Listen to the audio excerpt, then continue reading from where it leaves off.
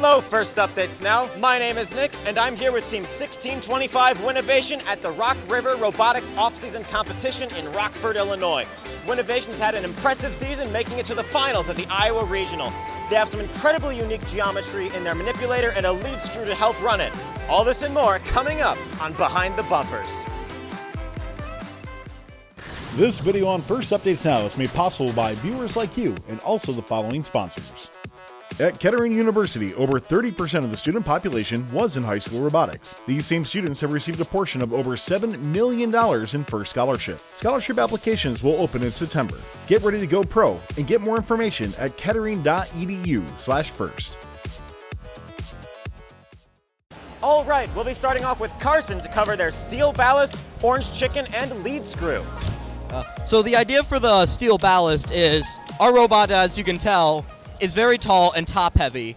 And what happened at Midwest, it actually tipped and, well, the rest, it didn't work after that. Well, it worked, but so we needed a way to keep it balanced. So we just put a bunch of steel plates, because top heavy robots are, you get one good knock, they're down. And with the orange chicken on the lead screw, which is a whole new subject, it's basically like a stopper, and we decided to have a little fun with it and make a fun little design. So an orange chicken just came up to mind, and since, you know, orange chicken, Panda Express, we all love Panda Express here, and so we named it Panda. And what else? And with the lead screw, basically, we wanted to figure out how to get this to rock back and forth, and we don't use pneumatics anymore because our last year's bot had this infinite pneumatic leak. It was not fun, and we could never solve it, but it worked, so. All right, thank you, Carson. Now we're moving over to Merrick to cover the manipulator system.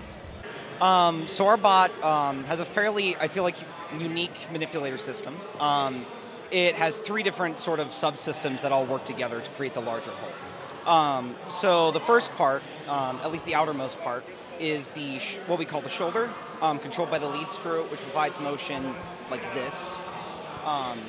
Inside of that, connected up by the gears up here, and then hex axle, is the elbow, which allows it to swing in and out. And then down here is the wrist joint, which contains the intake, which uses rollers to manipulate game pieces. This has been 1625 Winnovation. Good luck going into eliminations, and thank you for watching.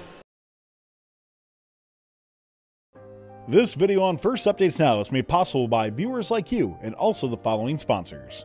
At Kettering University, over 30% of the student population was in high school robotics. These same students have received a portion of over $7 million in FIRST scholarship. Scholarship applications will open in September. Get ready to go pro and get more information at kettering.edu/first. Don't forget to like, subscribe, and ring the bell to stay up to date on our new videos. Keep the conversation going and provide your input to our content. Watch our live shows at twitch.tv/firstupdatesnow. Join our Discord at discord.gg/firstupdatesnow, and check out Fun FTC on Facebook, Instagram, and Twitter, and First Updates Now on Facebook, Instagram, TikTok, and Twitter.